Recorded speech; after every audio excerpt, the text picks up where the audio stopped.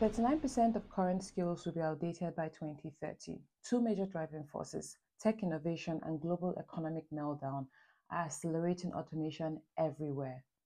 If you're picking a degree this year, your future depends on getting it right. Hi everyone, my name is Gigi and I love to talk about everything from study and productivity to lifestyle and travel. If that's your vibe, then click on the subscribe button and join the community. Let's get started. Experts at the World Economic Forum estimate that by 2030, 92 million jobs will be displaced. However, 170 million new jobs will be created, which will give a rough gain of 78 million more jobs, roughly 7% more than today. This isn't science fiction. It's based on the Future of Job Reports 2025, and it means one thing.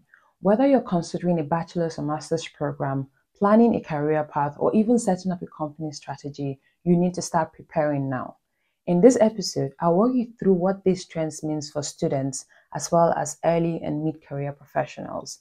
The tone here is calm and factual, no hype, just data and insights that you need. We'll look at skills of the future, the types of job at risk by 2030, and even what a career change by 2025 might involve. The goal here is to equip you to adapt, not to scare you. Let's dive in. Let's start with students. Choosing what to study has never been more important, and the data makes it crystal clear. According to the World Economic Forum of the Future of Jobs Report 2025, 39% of core skills will change by 2030, meaning that nearly 4 in 10 of the skills you're currently learning today could be outdated even before you graduate. Some academic fields are already shrinking faster than universities can even update their curriculums. Degrees focused on administration, clerical, and data entry roles are already tied to jobs among the top 15 fastest declining roles globally. What's the implication? Well, if you choose the wrong degree today, you could be preparing for a career that statistically might not exist 5 years after you've graduated from school. That's why the smart move today more than ever is to align your education with human-centric tech-augmented disciplines such as analytical thinking, AI and big data literacy, creative thinking and adaptability, technological literacy. If you're a student or soon to be graduate, you might wonder, what then should I focus on? The World Economic Forum report gives us clear signals. Technological innovation, global economic meltdown, and broader digital access are the top main drivers of transformation. In practical terms, this means that tech-focused related fields will dominate job growth over the next decade. In fact, the fastest growing jobs by 2030 are overwhelmingly tech-related. Roles like big data specialists, AI and machine learning specialists, FinTech engineers, software developers are leading the way. Meanwhile, many traditional clerical and administrative jobs are expected to shrink or completely disappear, the same roles that some degrees are still preparing students for today. For example, jobs like data entry clerks, bank tellers, executive assistants, and secretaries are all on the decline. So when I talk about jobs at risk by 2030, these are the types of jobs I mean.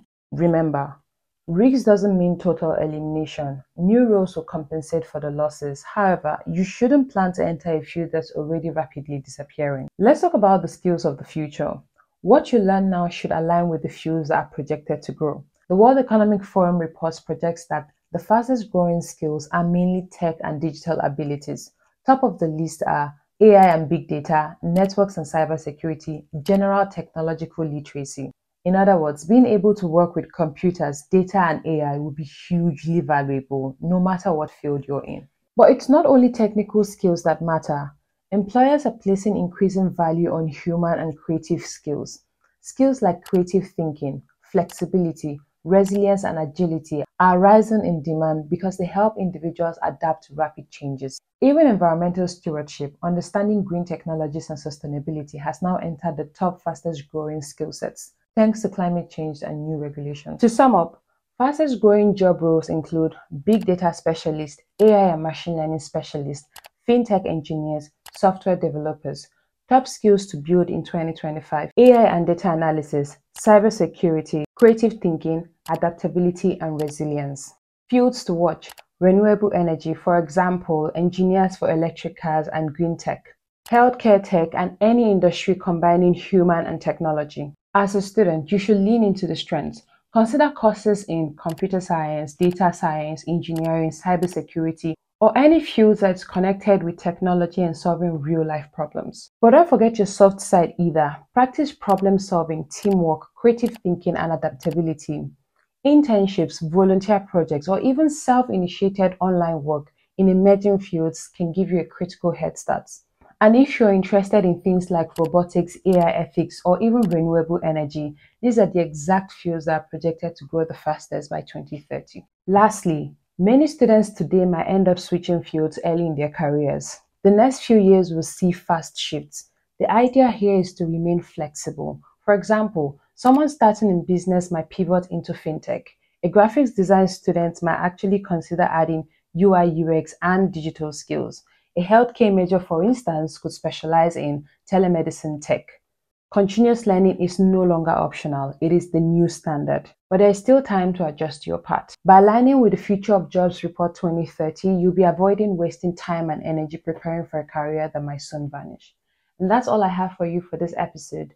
In the coming episode, I'm going to talk about how these trends affect early and mid-career professionals and how you can upskill, reskill, and stay relevant. If you found this video useful, remember to like, share, and subscribe to the channel if you haven't already done that. I'll leave you as always. Remember where you're coming from, remember where you are, and remember where you're going. Until the next episode, it's all shades of love.